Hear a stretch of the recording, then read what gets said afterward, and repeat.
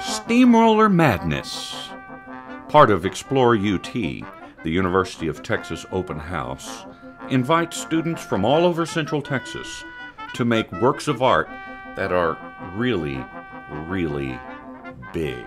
In art, bigger is better.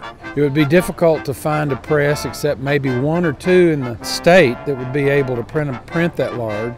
The organizers gathered at a local pub to plan the event, which connects ACC students to the UT printmaking program. The idea was to do something that would really involve the community.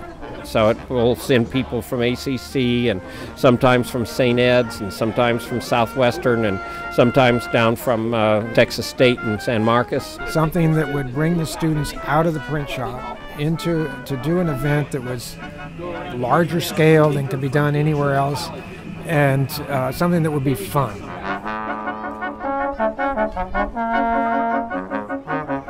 A lot of it's just the spectacle, you know, of being able to have a big, huge gathering around and seeing all the physicality of, you know, moving the roll of carpet and the big piece of Lexan. Among the fine arts disciplines, printmaking is one of the most process-oriented.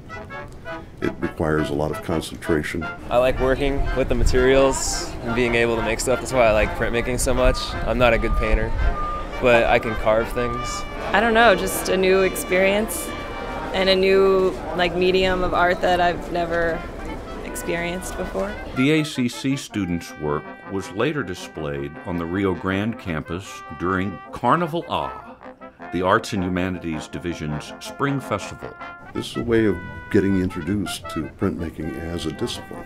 For me, respect for the wood. You have to work with the grain, can't fight it, that's why I like it, and it's just something really fun. And then I'm gonna have a giant piece of art to hang on my wall at home.